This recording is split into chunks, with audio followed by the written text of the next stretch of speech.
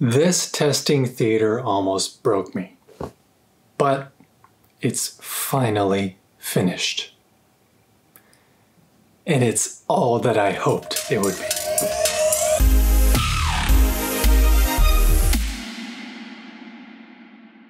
Welcome friends, newcomers, and audiophiles alike.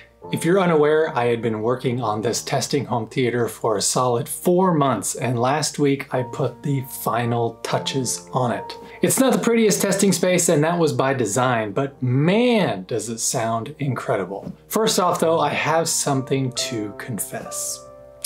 In my last video about acoustic panels, I might have completely forgotten to mention that I also put down some carpet tiles, so that sound wouldn't be bouncing off a concrete floor. With that being said though, the acoustic panels did make the biggest difference in the end. But the overall acoustic qualities of this room were definitely helped by having carpet down there. If you're wanting to build your own DIY home theater at some point, carpet or rugs are a must, along with the aid of acoustic panels. Now that it's summertime, I need to figure out air conditioning in this place. So getting back to where we left off, after having made the acoustic panels, I needed to address one major issue with the grow shed. When I had nothing in there, no panels, no carpet, just an echo chamber, I plugged in some equipment to try and test just how awful the acoustics were. But as I was hooking up an audio interface and a powered monitor, I got a low-level shock when I stuck a TRS cable into the audio interface. And I could feel some current going through the metal surface on the back of the powered monitor. Uh-oh. That's not good. So even though the budget on this project was already ballooning past what I thought it would be, I knew I needed a professional electrician to check out the situation, since I would be reviewing expensive equipment that I don't own and would need to eventually send back. So lo and behold, 2 of the outlets that I had wired had some issues. So that's on me. But the other huge issue was that the shed's electrical panel itself was not grounded. Like, at all. Hell no, I'm not gonna plug in somebody else's equipment, cross my fingers, and hope for the best that it doesn't go up in flames. So my electrician buddy told me to get a grounding rod installed near the shed and he'll take care of the rest.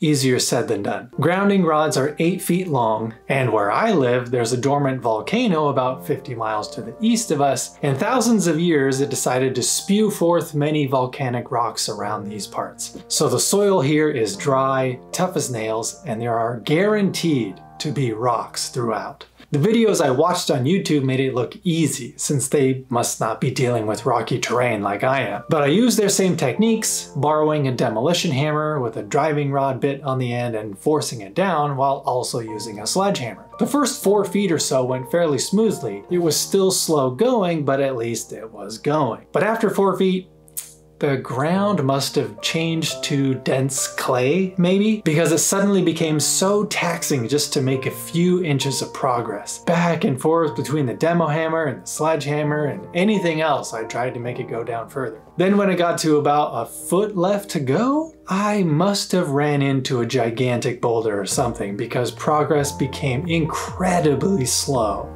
Maybe an inch an hour, if that. And at this point, the demo hammer wasn't doing anything whatsoever. So it was just the sledgehammer and me trying to drive that rod down. Just exhausting. But after persevering for 2.5 days, yes, 2.5 days swinging a sledgehammer, I finally got it down to where it needed to be. To this day, these joints right here on my hands still ache.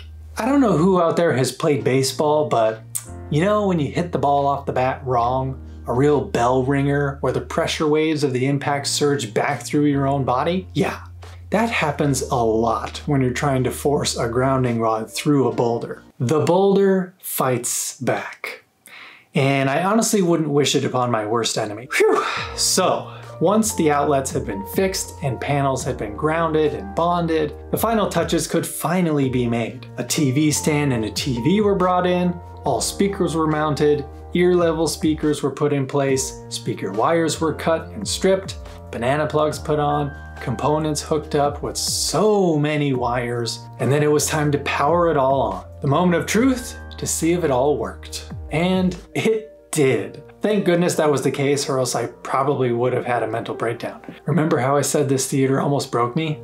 Yeah, mentally and physically. Success. One main goal I had with the height speaker placement of this testing theater was to have Auro 3D in mind. If you read up on the science behind Auro 3D, you'll notice that they really went deep into psychoacoustics and binaural hearing and really wanted to emulate as best they could just how our brains perceive sound and the direction it's coming from. So their basis for height speaker placement is to keep them at about 30 degrees up from the listening position. So I got a little laser powered level, put it on a tripod to represent where my ears would be if I were sitting on a couch, then tried to find the sweet spot where 30 degrees would line up just about at the front and back corners of the room. It took some time to find 30 degrees for both the front and back in roughly the same spots, but I did eventually find it. So I marked on the floor and the walls where that sweet spot was, so then I could mount the side heights on that same plane. But since the side walls are closer to me, 30 degrees ends up being lower down on the wall, which is fine. I just needed to mark those locations and mount the speakers accordingly. Needless to say, I am very excited to test out Auro 3D upmixing in this space, especially with a killer Voice of God speaker straight up above me now. Hooray. Now, some of you may be wondering, Elon, why even build a dedicated home theater? Why not build out a nice testing living room like Andrew Robinson, since that's going to be more realistic and more what like consumers are going to be enjoying because they're going to make their living room their home theater. If I could pull off a gorgeously lit and aesthetically pleasing living room space that looks straight out of a magazine like Andrew Robinson, believe me, I would. But there is one big factor that made me steer towards a dedicated home theater. The wife factor.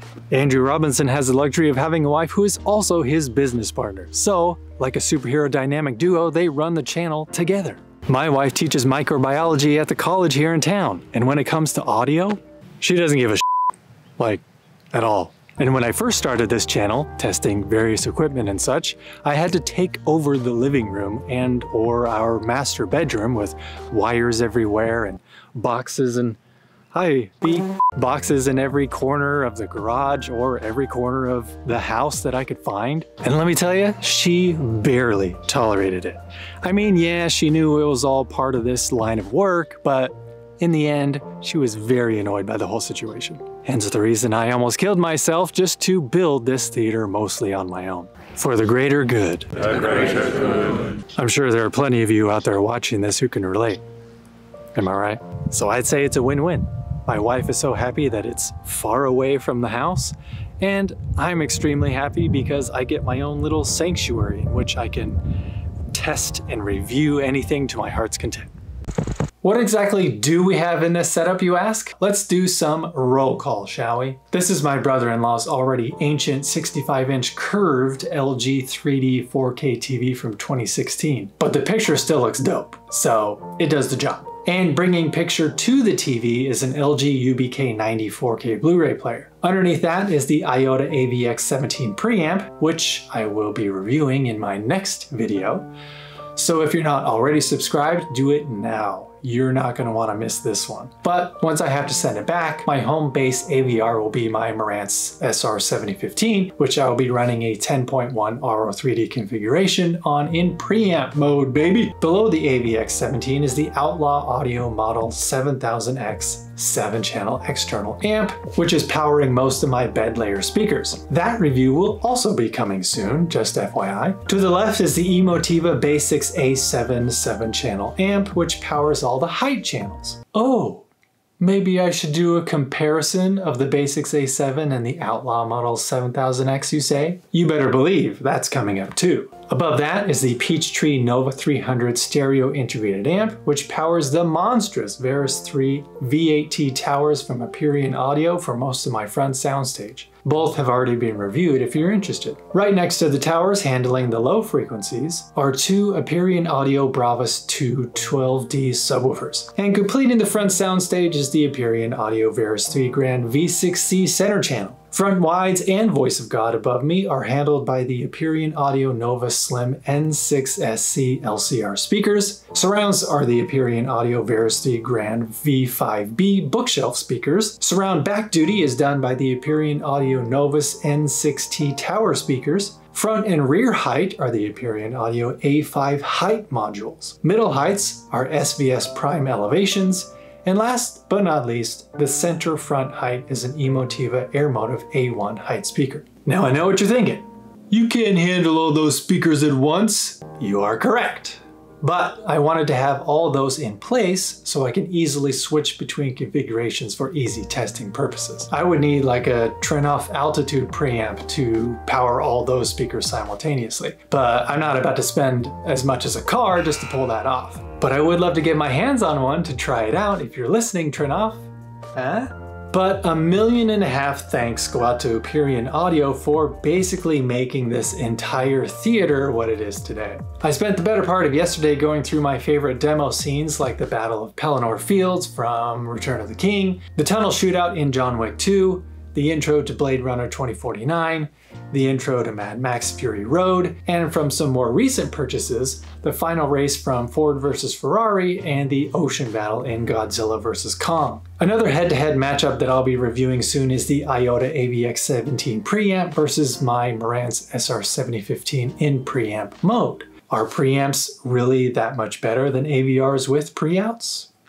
I know I'm late to the party, but I finally saw the newest Doctor Strange movie in theaters a couple days ago, but going through those demos yesterday, it honestly sounded like I brought the theater experience into this 11 by 16 foot space. Not joking. Everything I watched sounded the best I had ever heard it in a home setting. So again, you're gonna wanna make sure your notifications are on in the upcoming months now that I'll be pumping out videos more regularly with this space finally serving its purpose. Because I am very excited to share what I have in store for you this summer. But let me backtrack a bit. I think the most surprising factor was the overall bass response, and I have to give credit to those Bravus 212Ds carrying that load. I had never heard these subwoofers sound like this ever. In my initial review, I had some complaints about the overall versatility of them and the speed at which they were reacting to certain things on screen, etc. But now, there's one word that comes to mind: articulation. What does that mean? Concerning movies, it means the ability to reproduce so many different kinds of bass response. Bass sweeps, whomp whomps, booms, bangs, thuds, the bottom end of lasers, shotgun blasts, you name it, the 12Ds were giving it to me in full force. Well, why? Could it be the room itself, since I put the effort into acoustically treating it well? I mean, hell, I haven't even gone subwoofer crazy yet and run RAW. All I did was run the room calibration software that comes with the Iota AVX17. Nothing crazy. When I first reviewed these subs, I was using my dated 9-channel Onkyo AVR, which has no pre-outs, so it was carrying a heavy load. So could it be that the Onkyo could only handle so much low frequency processing? So my subs are only as good as my weakest link? And it's not until you have separates that subwoofers really get to shine? Let me tell you, these are questions I want answered too. Believe me. So please, come along on this journey with me, and let's figure this shit out, shall we? And there you have it. Thank you so much for watching. Now it's your turn. My question to you is, where are you on your home theater journey? Are you running a soundbar system right now? A baseline 5.1.2 Dolby Atmos configuration? Are you thinking about taking the plunge into separates territory? Are you building your own dedicated home theater space? Let's start a conversation, people. As always, please be kind to each other out there.